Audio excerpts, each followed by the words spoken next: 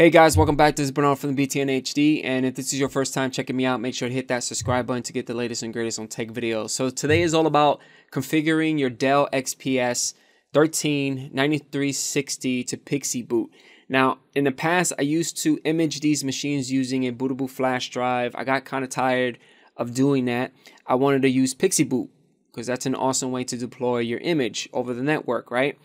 I tried even using a 3.0 USB adapter, never got that to work, and I said to myself, how about using the Type-C to Ethernet adapter? That worked flawlessly. It just worked. I didn't have to update MDT drivers or SCCM drivers. It just worked. But there's a couple of things that you need to do within the BIOS. So let's get started.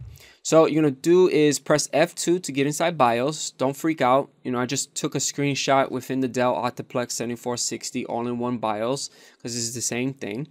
And then once you're inside BIOS, you want to click on System Configuration and locate Thunderbolt Adapter Configuration. By default, these three guys are unchecked, so check all three of them. Your technology support, adapter pre-boot modules, and your adapter boot support, and click apply. Now, the next thing that we need to do is get inside general, advanced boot options, and enable unified network stacks. Just enable that guy, apply it, and then exit. Now, this is the adapter, Type-C to Ethernet. I plugged it in. You guys can see it's lit up.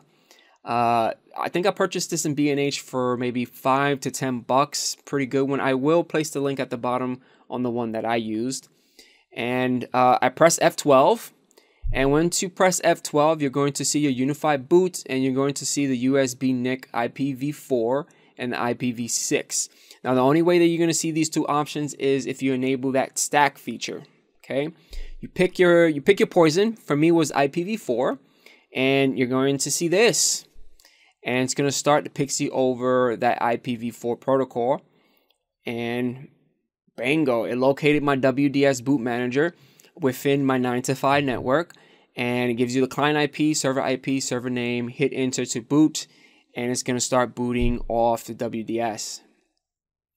And then for me, I have it kind of locked down. I have to log in as an administrator to continue the deployment. Hopefully you guys have it this way, because if not, your custom settings .ini file is plain text. It's not best practice to have your password inside that text file. And again, this is a side profile with the adapter and the deployment ready for me to add my credentials. And that's it, guys. Hopefully you guys enjoyed this video of how to PXE boot with the XPS 13 using the Type-C. I mean, this is the best way to do it. I was so sick and tired of using the flash drive because I had a bunch of these in stock. I think I had maybe 5 to 6 of them that came to my office back to back, and I needed to get these guys up and running.